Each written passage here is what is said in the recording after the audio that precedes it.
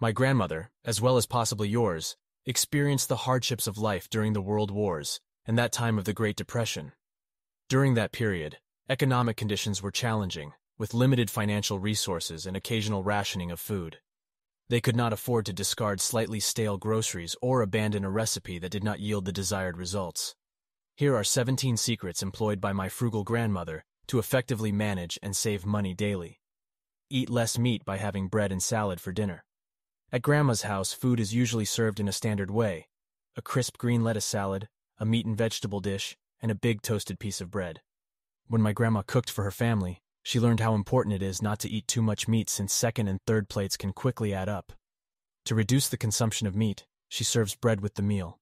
This ensured everyone was satisfied, full, and within her budget. Bread is more filling, has fewer calories, and costs less.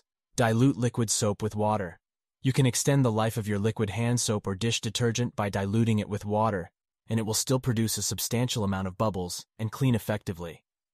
This technique is especially useful when the soap dispenser is nearly empty, as adding water makes it easier to use the remaining soap.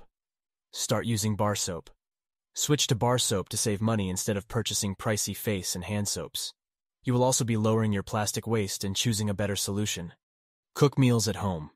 My grandma is the family chef, and she always goes an extra mile when we get together by preparing a huge quantity of popcorn before we go out to the drive-in movie theater so we don't have to buy them out. I learned from her the old-fashioned way to prepare popcorn.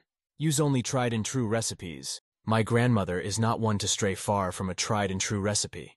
This strategy not only saves money on ingredients that would otherwise be spent on a recipe failure or a dish that no one would like, but it also saves time.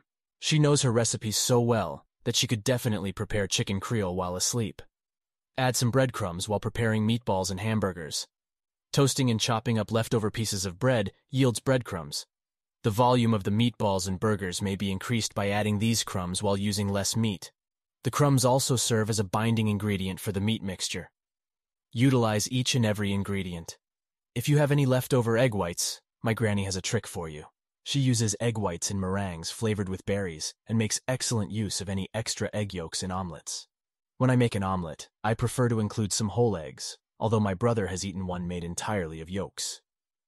She lived to tell the tale. Put every cent to good use. I learned from my grandma never to spend money irresponsibly, regardless of the amount. She taught me the value of practicing financial responsibility, even in the smallest amounts. For instance, I remember visiting Lidl when the cashier suggested a paper bag for 5 cents. My grandmother said, "Don't be wasteful with your money."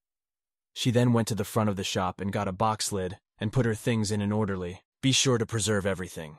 Think about all the throwaway products we use on a daily basis, including plastic containers, cutlery, aluminum foil, baggies, supermarket bags, and even paper towels. My grandmother's refrigerator has a variety of containers, including margarine, yogurt, and cottage cheese.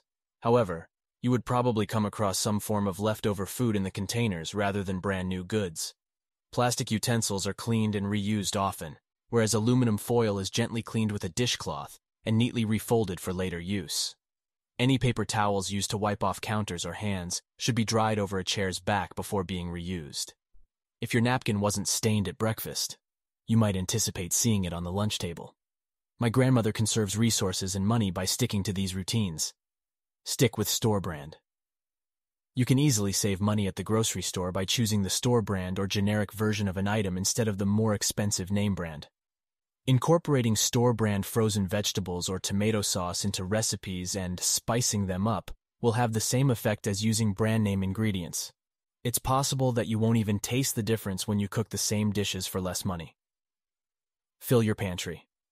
When you go to my grandma's home, you won't be shocked to see a pantry full of food, including dozens of cans of corn, multiple bags of potato chips, jars of salsa, and even enormous tubs of coffee.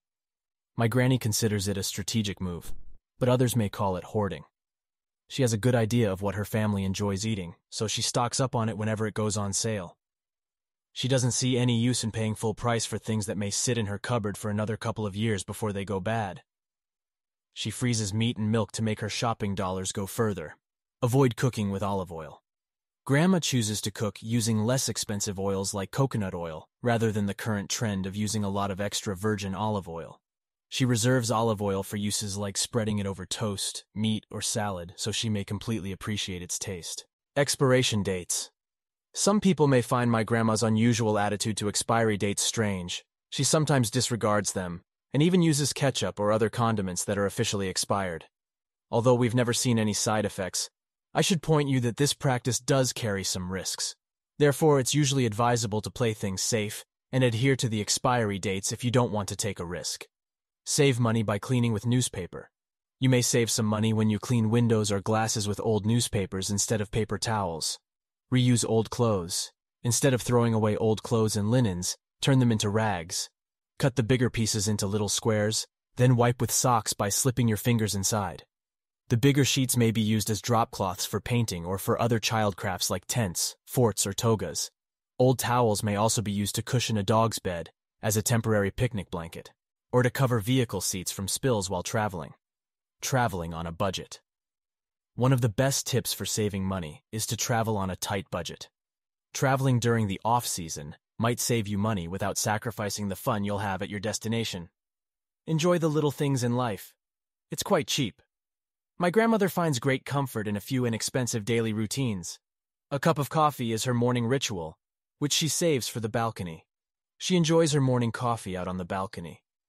Occasionally, she'll spend the day in the library or at the farm market, picking up some fresh fruit.